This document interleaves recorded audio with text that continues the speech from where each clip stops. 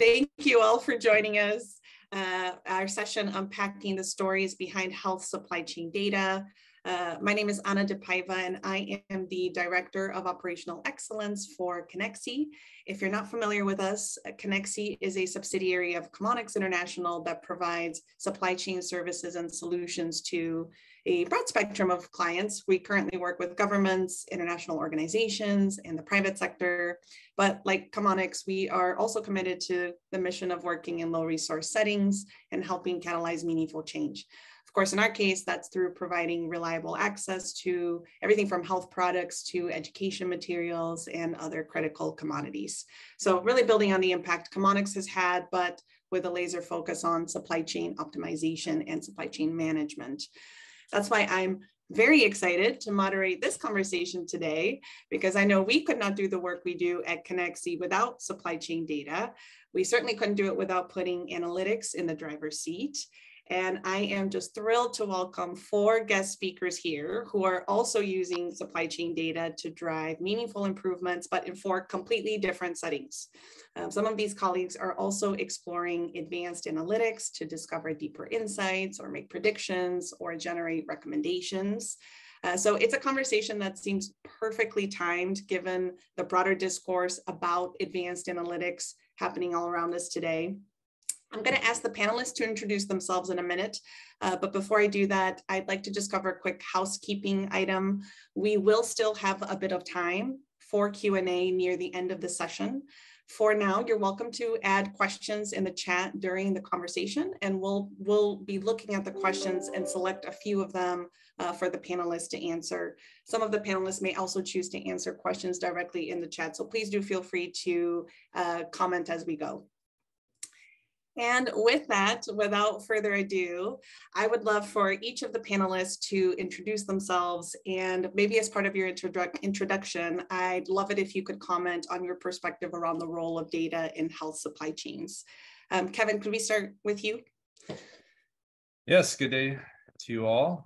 Very excited to talk with you today about health supply chains and how we use data to improve them. I'm the country director for the GHSC PSM project in Myanmar. I've been the country director there for the last 2.5 years. Just to give you a little background on myself. So prior to that, I was working as an analytical scientist. For 10 years, I spent 4 years at J&J working in the R&D and quality assurance labs. And about 5 years at the United States Pharmacopoeia Convention, developing modernized analytical techniques for quality assurance. And it was there that I was actually exposed to global health supply chains, and I worked a bit on developing screening technologies for substandard and falsified medicines. So that kind of brings me up to where I am now as country director. And our project, we manage several different supply chain strengthening areas.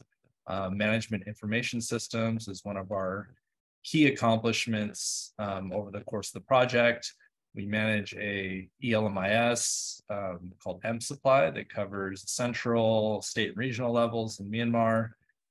We also have integrated that with a Power BI dashboard to help management decisions. And now we're trying to take that to the next level where we integrate predictive analytics to see if we can have a leading indicator of stock performance. And I'm really excited to share with you, some of our implementation strategies and how we're working to really make this a successful endeavor.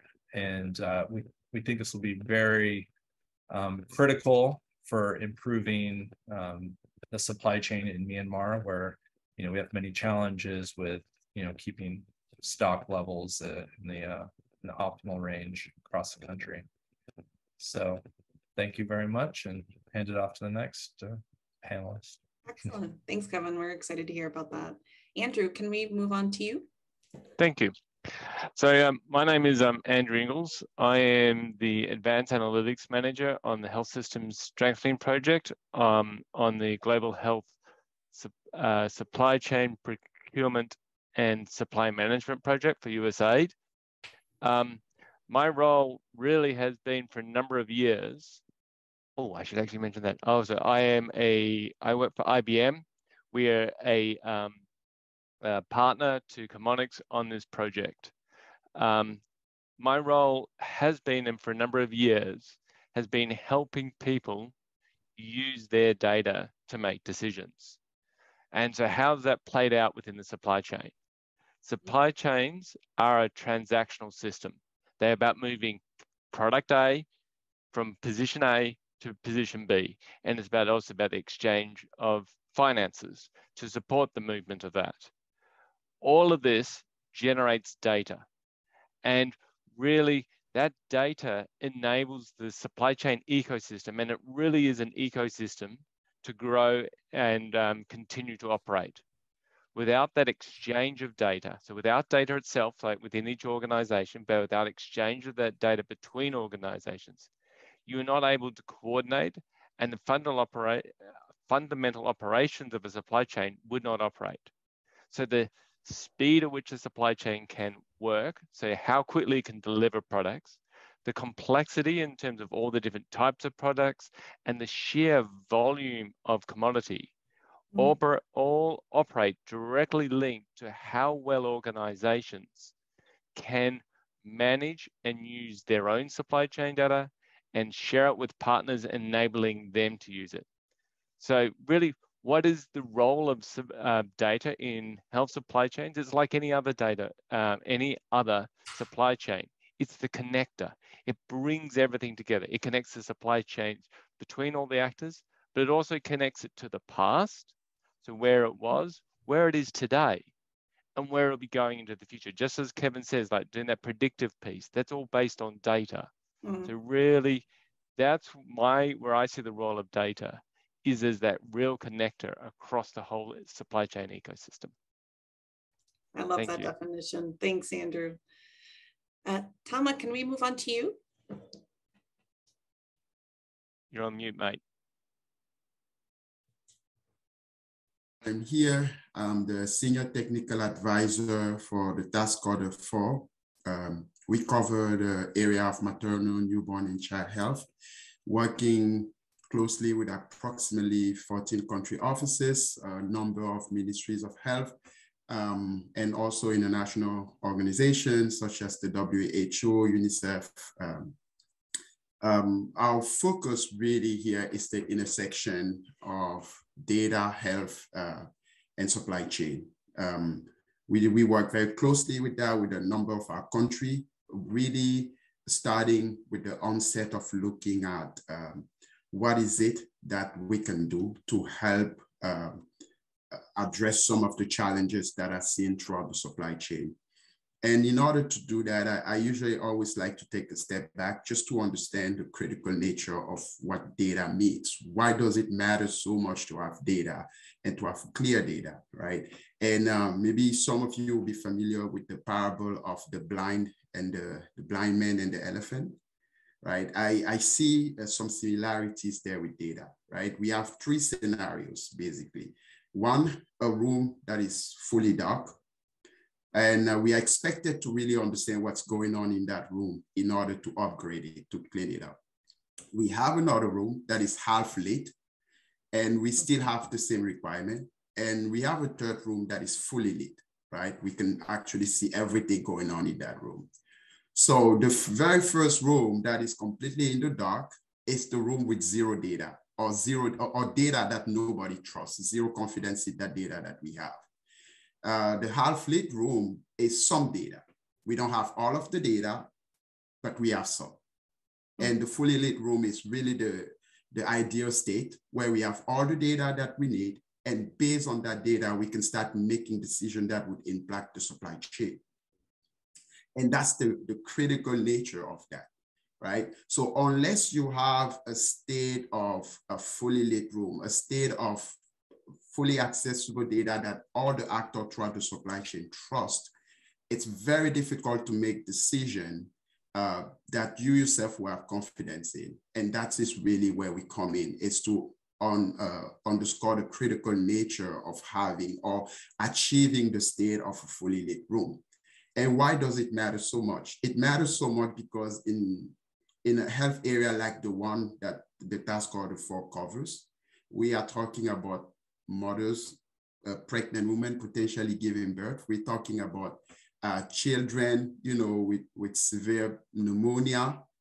We're talking about small and sick newborns. So critical area where the healthcare provider really needs the medicine to be able to save life. And oftentimes the difference maker between having that medicine on stock and not having it is the quality of the data with which the entire supply chain works. Meaning if that data is good, then you have good forecasting, you have good procurement, and you have good stock management. And if we have a half-lit room or a dark room, oftentimes you end up in a situation where a mother is giving birth and maybe oxytocin isn't available to save her life. Yeah. Over to you. Yeah, interesting. That actually reminds me of a similar parable I've heard recently, which is in the land of the blind, one eye is king. So better to have some data than no data, but the journey really is towards getting to the fully lit room. Great, thank you, Tama. Kaluba, last but not least, can I turn it over to you? Yes, please. Thank you. So good morning, good afternoon, and good evening. My name is Kaluba Mataka. I am the Regional Director for Delivery with Genesis Technologies based in Lusaka, Zambia. I've been working with ministries of health for the past 11 plus years, really looking at the use of information technology within the health setting. The last 3 years, we've been working as an organization, as Genesis, working with the Ministry of Health in terms of integrating service delivery data together with supply chain data to be able to show the full picture and understand data. As an organization, we operate in 10 plus countries across South America, Africa, and Asia. And our role is really to encourage data use within the ministries.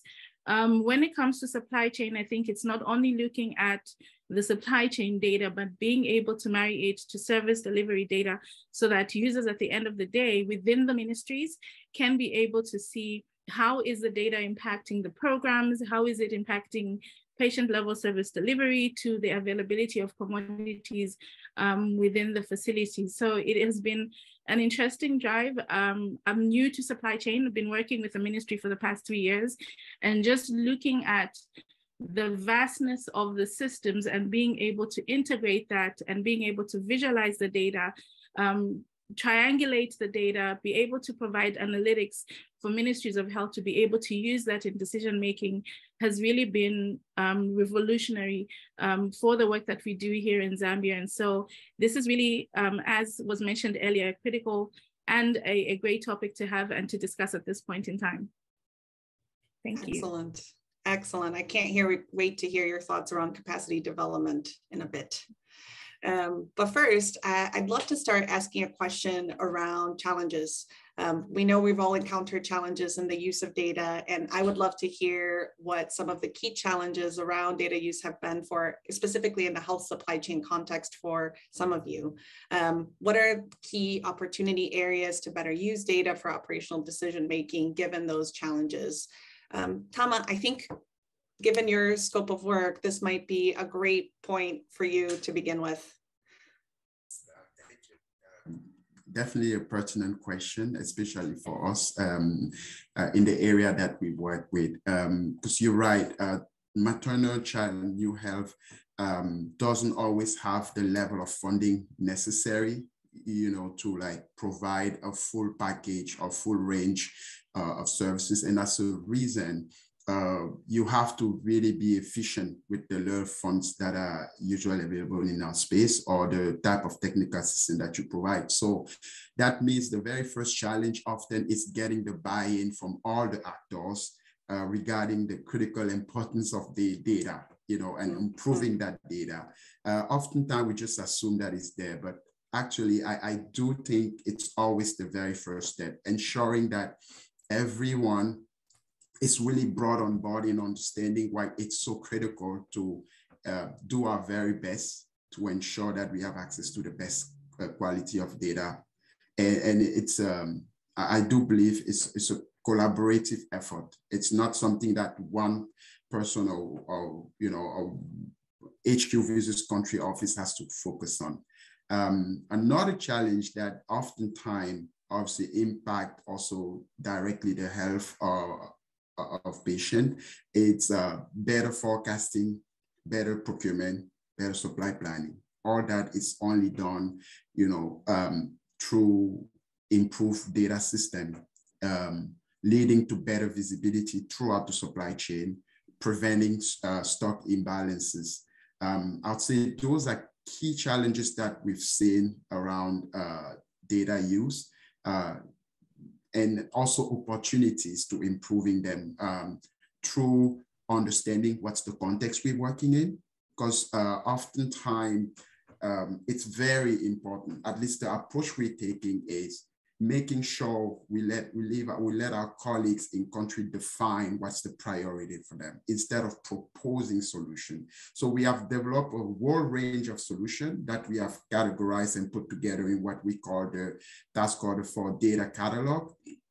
And now go to our country and say, what is it that you want to improve or what you want to better see throughout your supply chain? And based on their feedback, based on their needs, we sit together, look also what the context gives us, and then start developing the data solutions.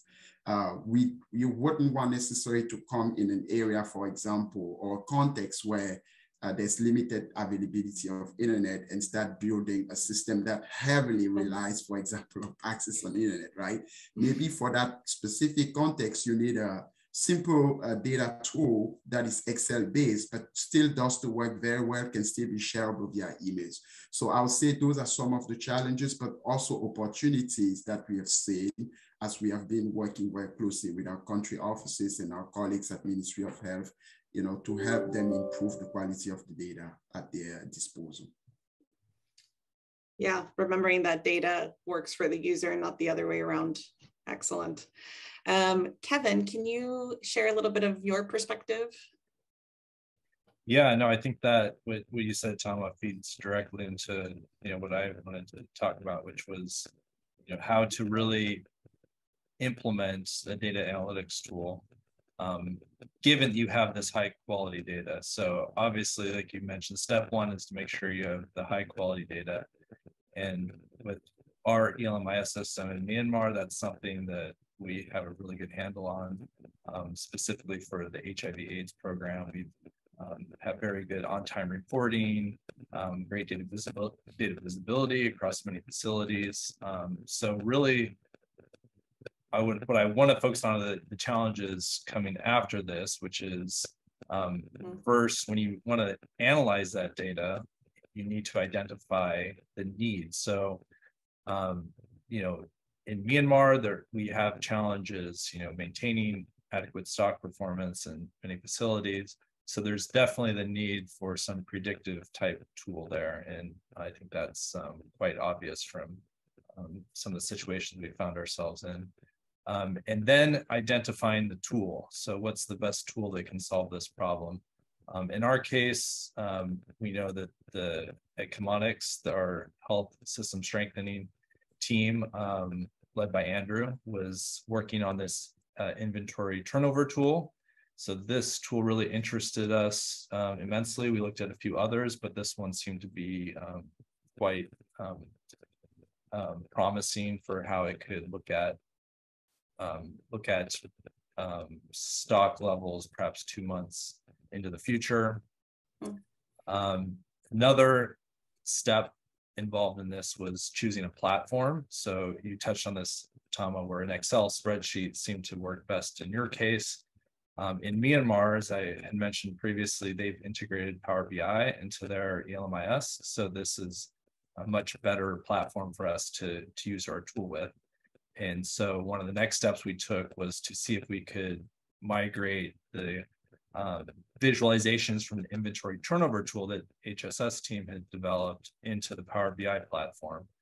And we were able to do that fairly easily, actually. So that was a big achievement for our project to be able to get that into a very accessible platform for the beneficiary, in this case, the ministry. And then the next step is really where we're at. So, I really identified about maybe 10 steps to get this into complete implementation to where, this is, self-sufficient and self-reinforcing.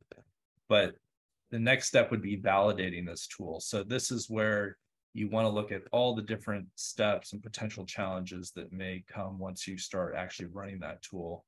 And that's the step we're actually looking at now. I think sometimes there is a tendency to race to the next step, which is you have a tool working, you just go straight into implementation once you have results. But we think one of the best ways to go forward is to have a validation set, which really looks at a case study. So for example, looking at historical data to see how effective this tool is compared to perhaps a less sophisticated method that's been in use, such as looking at just months of stock in the current month and using that as a predictor. So,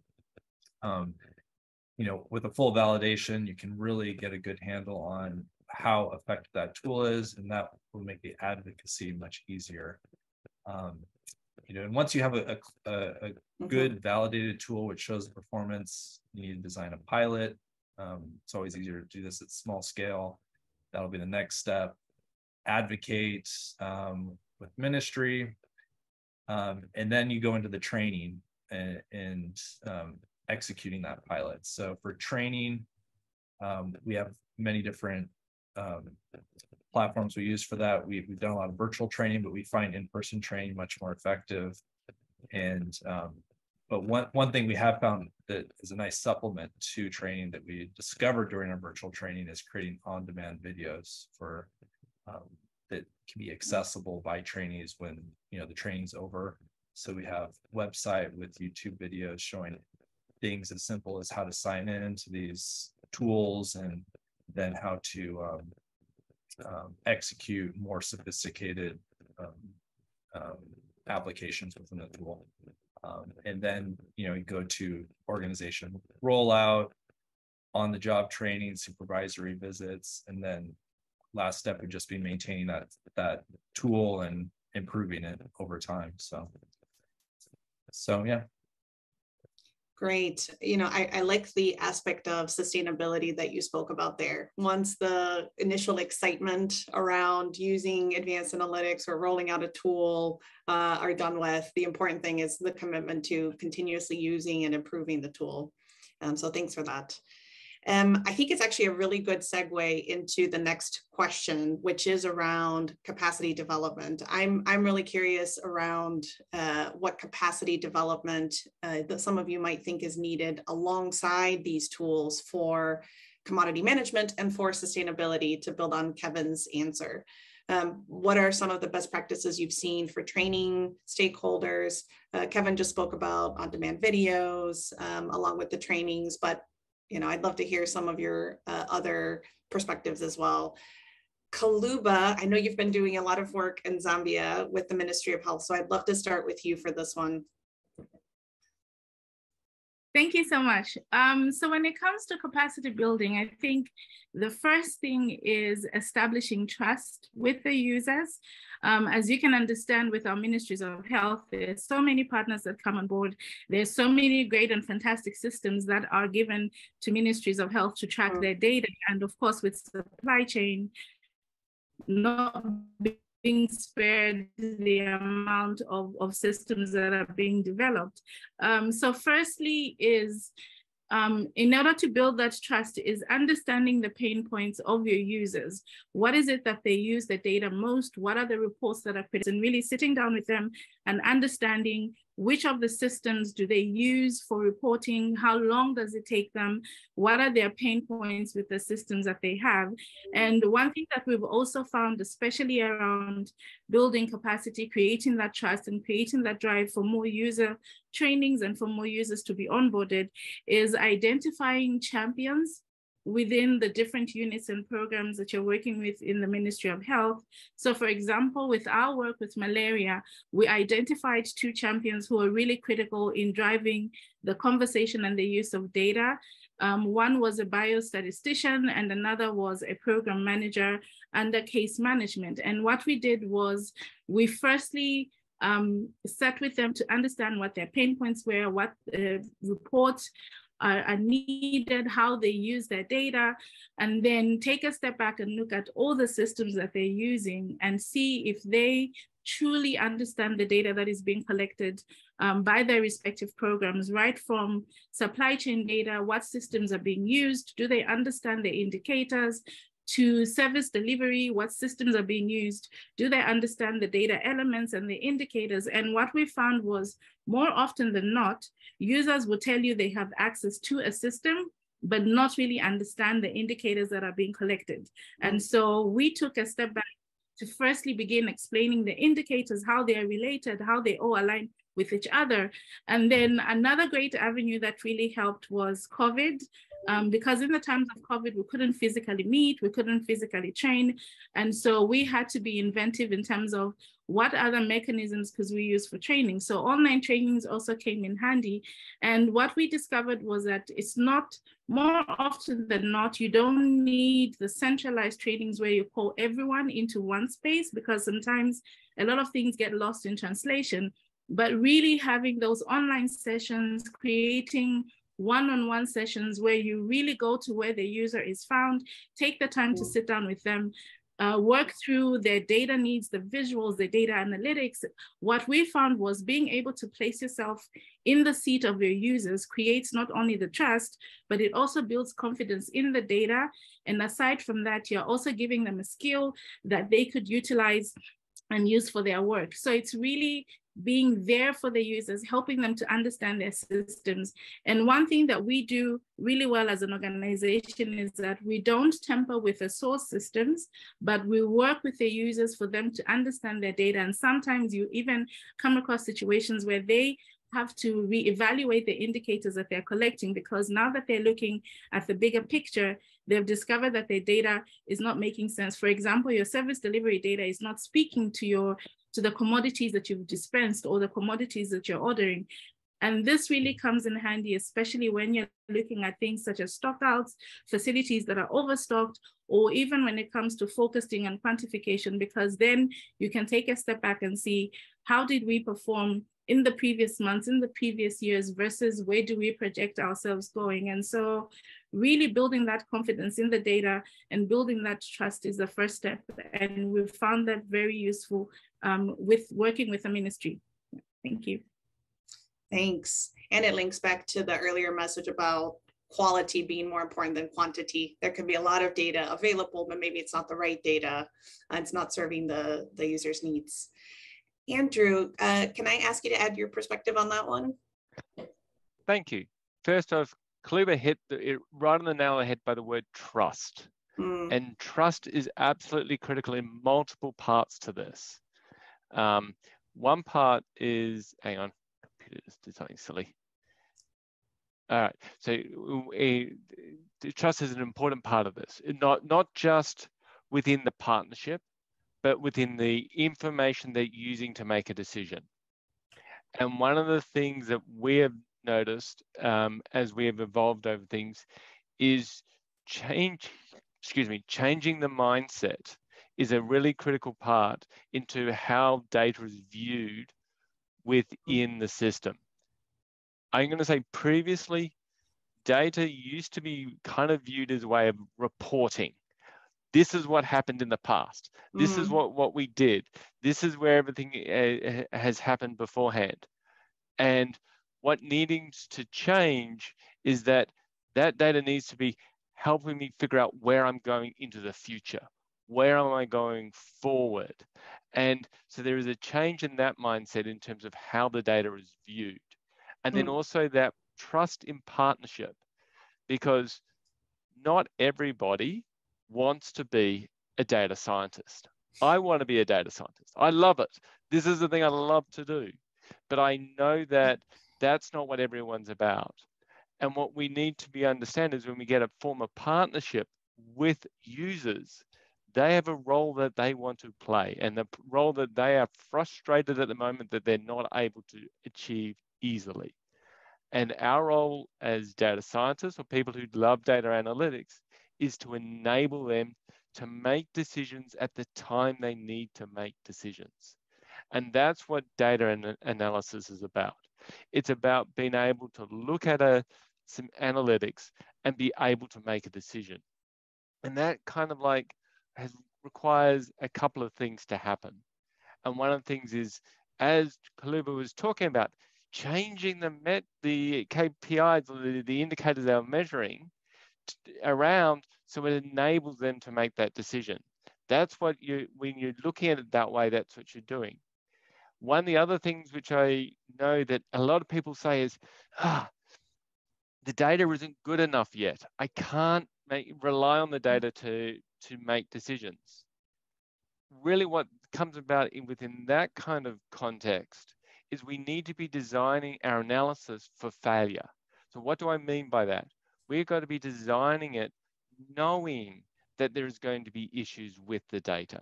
We've got to design it in a way that still enables someone to make a decision, even if the data is not perfect. And that is a thing that we should be looking at doing as we're going forward. So how do we do this? And that is something which I think COVID has actually really helped us along with in many ways, because it's highlighted something. It's highlighted the importance of that in-country engagement with users to understand what's going on. But it's also highlighted that we don't need to have the data scientists necessarily go out there and be there to do it. What we can do is we can find a balance between the team in country who's engaged every day with the users and understands what's going on, and a team of data scientists in another place to help take advantage of what I call the portability of data. So data can be now these days moved a lot more effectively. This allows us for ease of communication, sharing of tools, and an ability to co-create and are able to do things. And this really lends itself, which I think is an important aspect to building that trust, is that like an agile approach to development and implementation. Because a data scientist comes up, I've got a great new piece of analytics, let's put this tool in. And the data user kind of goes, I don't get it, or it's not really answering my question. You've got to have that ability to evolve and do that iteratively, because there are nuggets of truth on both sides, and we need to bring those two together to make things work. And it also is a transitional role. So at the beginning, when you're first getting into sorting out the analytics, the data scientist might be taking a bit more of a greater role than what would have been at the beginning, as he's figuring out all the data piece. But as time passes on, that's got to transition. He's got to, as they say, work himself out of a job. And because it's not his role, the role is the people on the ground to be doing it. And as I said early on, it is about designing for failure so that it still enables the people to make decisions. And I think another key aspect is recognition of this is a collaboration. This is not one thing you go, all right, I get the data, I hand it over to them, they send me something back. That is never going to work. It's got to be this collaboration and communication. That's how you build that capacity. And there's two final points I'd make. First off, change happens. Change is going to continuously happen. So you can't design your system for how it was in the past. It's going to be changing as you go forward. And sustainability, to me, is driven by design. It's ensuring that the design is for both solution today and for going forward into tomorrow. But you have to have an idea of when the endpoint is. You have to understand when this tool will be superseded. When will its needs be changed? I think a lot of people think of analytics as this kind of like capital investment. Like I invest in this, build the tool once, it then's going to sustain on for quite a while. You really kind of got to figure out when do you think you're going to be needing for a new tool, because things change. Other things are going to change in your environment, which then will change the benefit of the tools that you have developed today. So I think it is designing for replacement is also a key aspect of it in terms of that long-term sustainability. We can't just think that we build the tool once, we push it on out, and then that's going to be it, because things change, and unless we're there to understand that, we're going to run into trouble. Thank you very much. Thanks, Andrew. I like that perspective of continuous improvement, recalibration of tools over time. And I especially like what you said about building the trust in the data, because there has been that transition in the past. You know, we got the data, a lot of work was done after the data was available. Now the data is available. If we do the work up front, we can help ease decision making once, you know, almost live, almost in real time. Exactly. Yes, thank you very much. Again, I think this is another excellent segue into the next question. This is the last question. I do want to mention that this session has been extended by 15 minutes, so we will have some time still at the end for Q&A with the participants here. But with that, I'll ask my last question.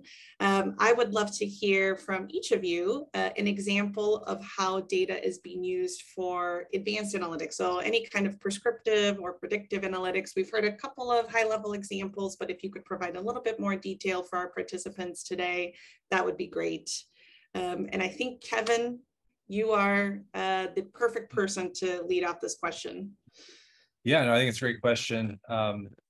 I just wanted to mention or pause on this prescriptive analytics term. It's the first time I actually heard that was in this panel, and I actually really like this term. I generally use the term predictive analytics, but when I thought about it, prescriptive analytics is actually the next level, because not only are you predicting what you expect the outcome to be, but you are prescribing some sort of decision or an action to be performed based on that prediction.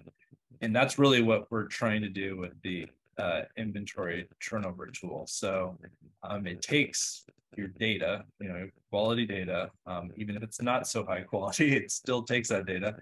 And then it translates that into information, which of course is an important step, but simultaneously the script for this tool will turn it into a presentation, as well as kind of a decision matrix tree for supply managers to directly say, okay, this is the action we need to take.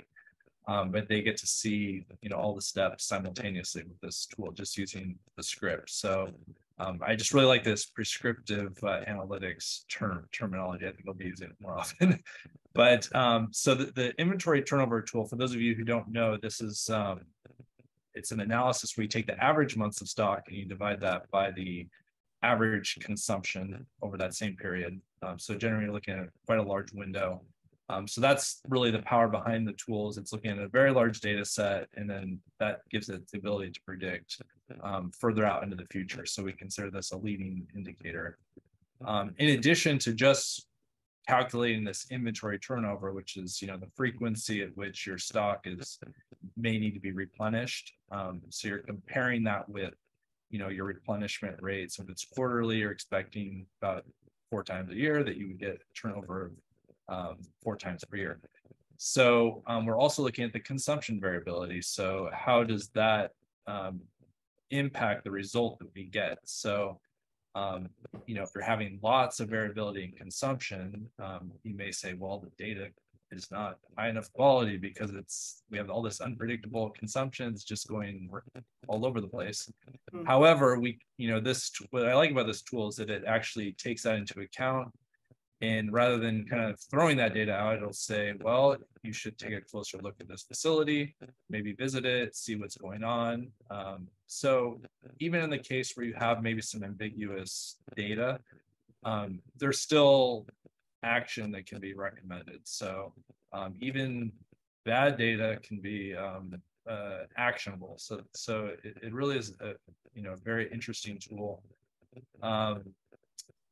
And so as I mentioned, this tool just takes you directly to the decision-making process. And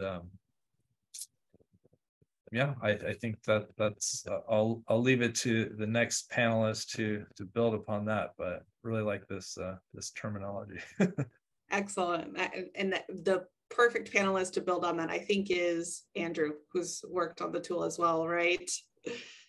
Yeah. So yeah, this is that prescriptive piece is absolutely correct. So I'm going to be quick here on this, but because Kevin's pretty much covered it all. But really what we're doing is we're setting this up so as soon as the data comes in, the analysis is done. And that's when what Kevin's mentioning by the script is like, we've done all the thinking and all the decision making kind of defining before the data has arrived. We've looked at the historical data, we've figured out what's going on, and then we're coming up with it. This is why we're doing this validation process, so we can actually show it in really clearly to others. But the idea is, as soon as the data comes, the analysis can come. So you're not sending this off to someone else to wait for getting some analysis back to do something. As a decision maker, you then have it there in front of you that you're able to then act. The second thing, which is also critical, is being able to see the consequences of either your action or inaction, because you're able to see that in the next piece in terms of what is happening. So it's about creating that positive feedback loop, not just within the data, but within the decision-making process itself. And that is what is kind of like key is with these things, is designing for helping the system use the information it has to improve itself. So that would be the only things which I would add to that. But yeah, we're looking forward. We've got a little bit more work we're doing with Kevin. I'm looking forward to it. And we hope to be able to be sharing some things out later. Excellent. Tama, maybe we can turn it over to you next. Example I'll bring up is the consumption anomaly tools that we work very closely with the Andrew and team to develop. And we are currently actually implementing, and have implemented in some countries to the point where we are now having cross-learning, you know, being able to actually put colleagues in touch from one country to the other to share lesson learned, best practices on maybe how some have been more successful at implementing it in country. But really what the tool does is taking historical data, matching it with current data set, and trying to identify some areas that's showing up as anomalies, right? For example, you'll see in some health facility, high turnover rate, right? What does that mean for that particular facility? What does it maybe means to the regional medical store that is tied to that facility, right? You'll see also based on that tool, potentially some facilities that are having very low turnover rate.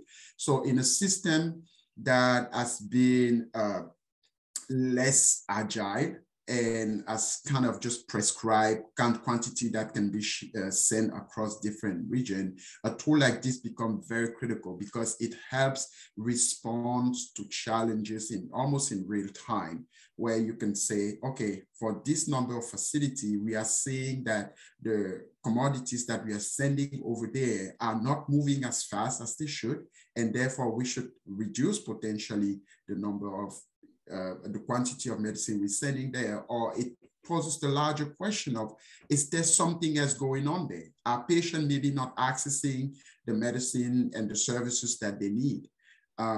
One interesting and benefiting aspect of this tool is that in some of our country, it has actually led the ministry to be able to identify area of leakages of medicine, you know, and conduct further investigation to really find out what are the challenges there.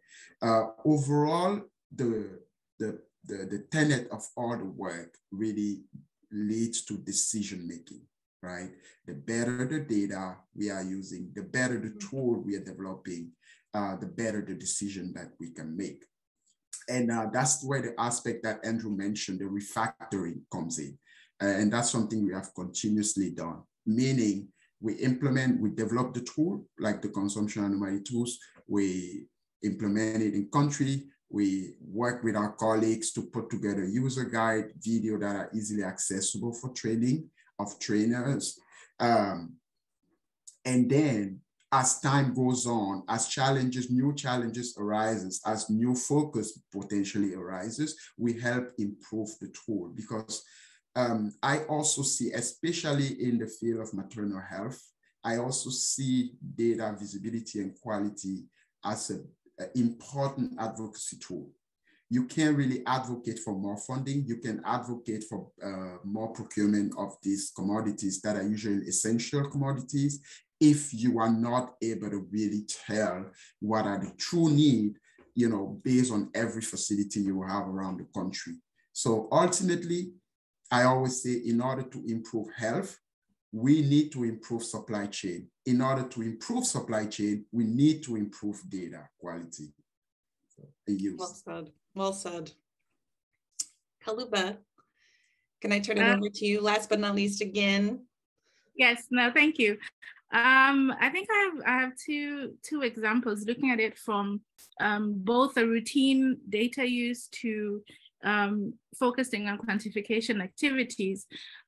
So what we have done with our tool is enabled, for example, our malaria team on a monthly basis. We've built a dashboard where they look at the disease trend, not only from a facility level, but from a community perspective, and being able to have partners, and you're able to view how the malaria program is performing across the country. And as you know, malaria comes with seasonality. So being able to look at those trends in the disease burden, and then meet with partners and discuss how and when best to have certain interventions has really been helpful. And looking at the data, not only from a central level, but being able to drill down right through to facility level to see how your programs are performing, how your interventions are performing, has been revolutionary for the ministry, and being able to share that data as it comes in has also been fantastic. And then when you're looking at activities such as focusing on quantification, what used to happen in the past is that the ministry would set up a team to begin early preparations in terms of focusing on quantification.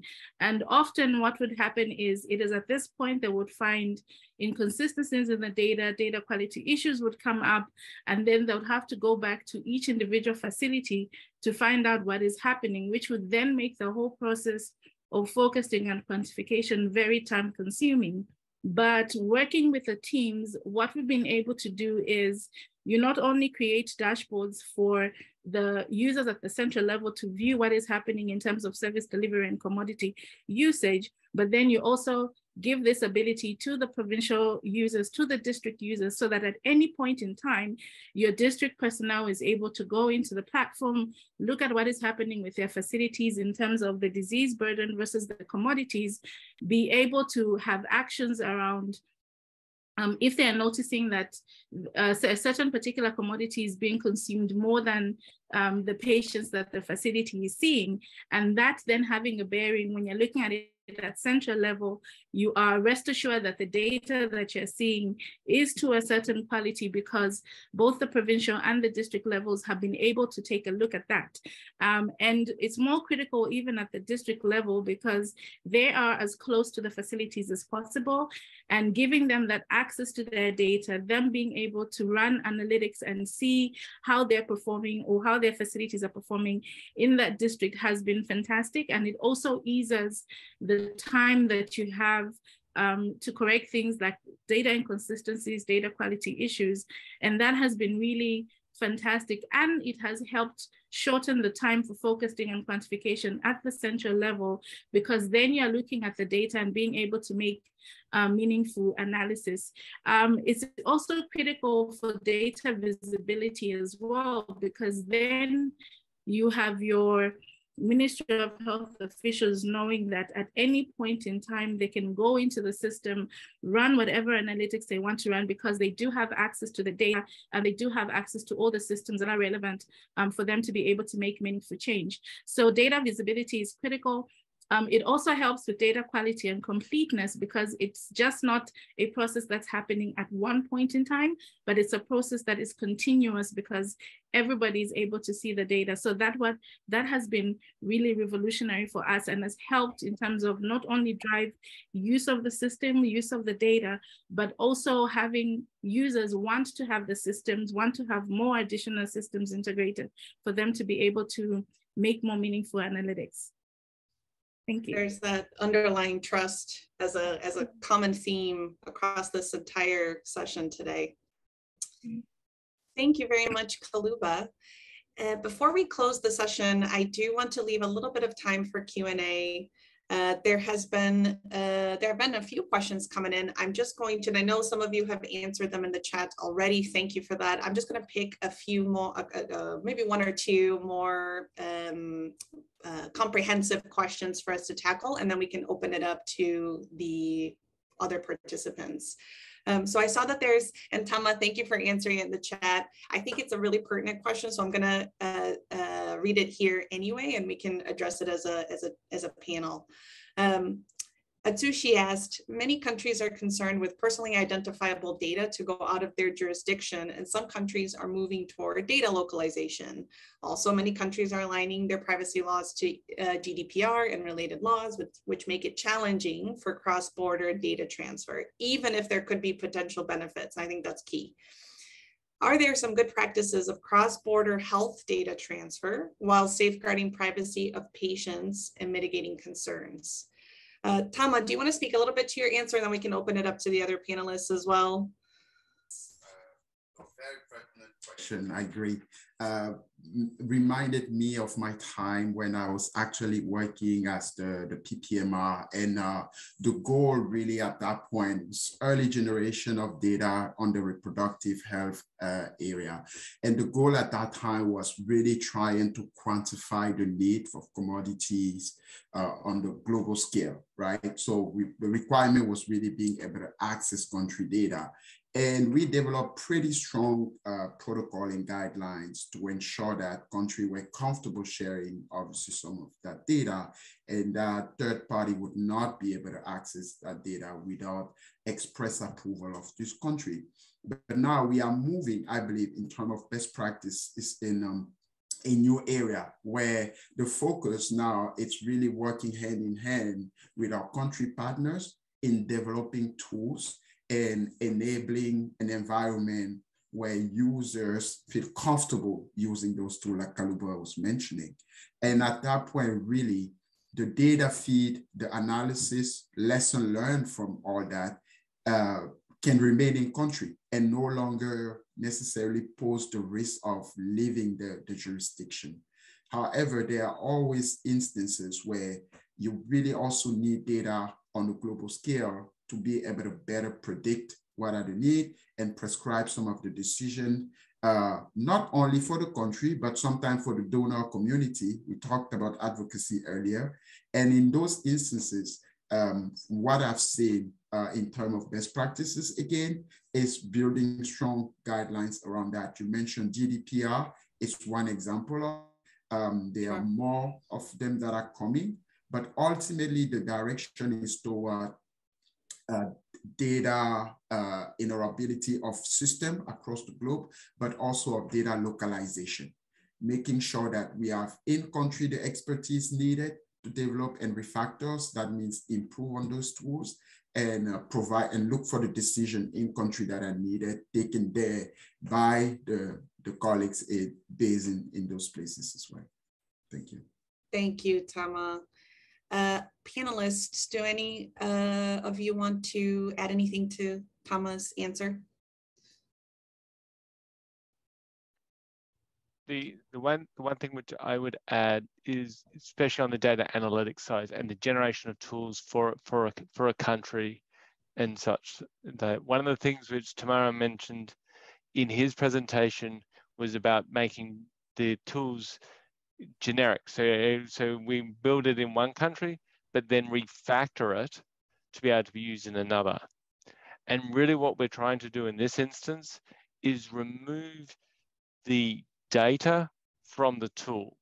So the tool is built And that is really where the data scientists are really coming on is in the building of the tool, and then handing it across to the country to say, right, now I'm going to click in my data, and it's able to handle that data coming on in and do the output and analysis. So everything remains within the country for the utilization of that tool. One thing which is part of that, which is where this partnership comes up in, is creating this trust and partnership within that, with that country in how to use that tool. And that you have to do with their data, and that has to be done in partnership with them. But really what we're doing is we're designing it at the end is where they can go, bye-bye. You can't see this anymore. This is ours. We'll only come and knock on your door when we need you. And that means that it is all remaining with them. So you're designing this with the idea that they remain in control of their data. You have to design with that in place, because otherwise you cannot maintain trust. And that is the key thing that you have to do. You break that, it gets around. You all of a sudden, your organization, other people are not going to give you any work. So you have to build it with maintaining that trust in mind. So, Thanks, Andrew. Thank you so much. Eligio, I see you've asked a question. Are you measuring the performance of district health service delivery using indicators? And are these indicators aligned with the national health strategy from the Ministry of Health? I'm not sure if you intended that for a specific panelist, but it may apply to you, Tama, perhaps also you, Kaluba. And then pass over to you, Kaluba. Yes, so definitely one of the things that we're also looking at is performance around service delivery. And of course, yes, it has to align with the National Health Strategy for the Ministry of Health. And really, this is where the collaboration comes in, because we are, like Andrew mentioned, we're the builders of the system. We build the system, we impart the knowledge in our users, and then we're giving them the capacity for them to be able to say, bye-bye, thank you so much, you've built this application for us, and we're now able to use it. So it has to be built within the confines of the ministry. We are also able to measure, of course, yes, service delivery based on the indicators and the data elements that the ministry has identified, the key performance indicators, and also ensuring that the users that need to have access, these are the M&E teams, the ICT teams, and of course the program managers are able to access that information and that data. So that coordination and collaboration is there 100%, because you are building a tool to be used by the ministry for the ministry. And so it has to align with all, with the national strategy, as well as enable them to be able to measure how they're performing. So definitely it's 100% user-led, and we are working to work ourselves out of the job so that at the end of the day, the power is given to the users to the system. Yeah. By the ministry, for the ministry is a great slogan for this whole exercise. Thank you. Tama, do you want to comment on that one as well? But did a much better job than I did for the question. Just really emphasizing what she said, really. It's, obviously no work goes without following the strategy that the country or the Ministry of Health has indicated. It's the only way, like Andrew mentioned earlier, we build trust. But it's also the right way to approach any work, I would say, especially, as we're building sustainable systems. So that always is an indicator that's critical for us. But we go further than district, actually. Our goal, and that's what we've been implementing recently, is to go all the way to health facility visibility. And we are realizing that when you build easy to adjust system in country, you are actually able to get some of that data, right? It's not always 100% validated. It's not always strong, but we are actually in building some tools that are adjustable based on the district or even the health facility in country, where in some instances, that data would be accessed or collected through Excel, and in other in the central level, you'll be able to do the validation, to a much better tool such as Power BI. So it's really all about adaptation to the context we're working with and ensuring that the user is comfortable with working with that tool as well. Thank you so much, Tama. I think we might have one more minute for a last question, if there is one.